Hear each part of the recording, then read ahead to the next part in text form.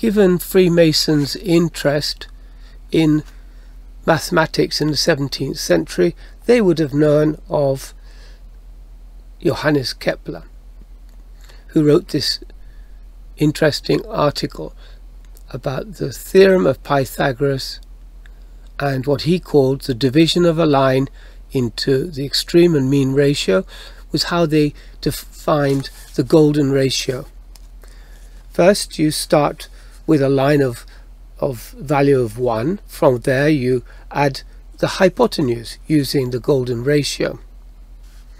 Now find the second side using the root of the golden ratio. Now from here we can construct the Pythagorean theorem. We have discovered his precious jewel. That is why Masons wear jewels, not medals. The entered apprentice was shown how to place his feet, and this forms a tau, which is the original symbol for the golden ratio. At school we are taught the Pythagorean theorem using the sides 3, 4 and 5. Using Kepler's theorem we only need to know one side. Taking a, the integer of 5, then we're using his theorem, we can prove the other two sides. Thank you very much.